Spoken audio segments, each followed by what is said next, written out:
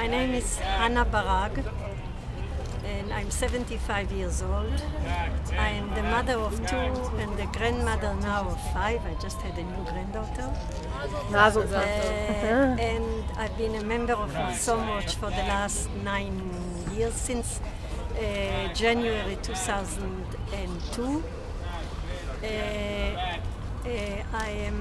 My major position in Machsom, or what I do in Machsom is I write the complaint letters. I have an industry writing complaint letters. Every single day we must have hundreds, thousands of complaint letters. We don't get answers. If we get one answer out of 200 letters or 500 letters, we feel that we got answers. What are you complaining about? Everything we see, all over the West Bank. Everything that we feel the army is to blame.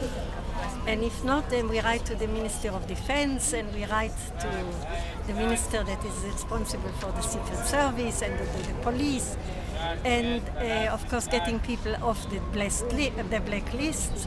We have a whole industry of letter writing, which of course you can say from the one point of view that we have an inflation of letters, and that's why we don't get any answers. From the other point of view, it can only show you how many things we have to complain about, and if we don't get answers, we can at the end say, you don't even answer us, and you're supposed to answer us. So, and the other thing is I'm the connection to the army, which is not a nice position, because in many ways it is like a collaboration. Because if we were just a political organization and not a human rights organization, we would never talk to anyone. We would stand here with a banner like Women in Black and say we are against this occupation, enough.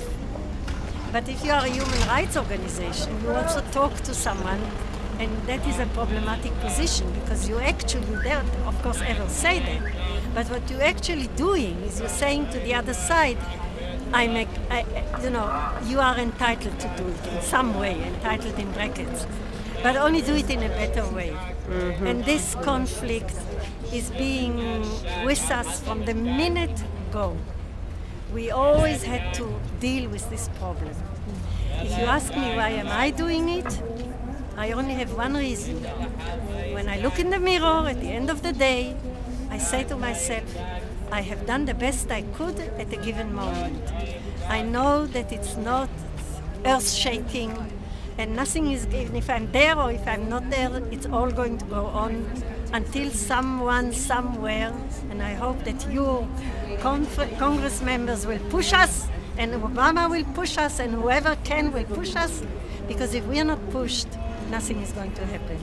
And of course, as long as the both sides are winning financially from the situation, nothing is going to change.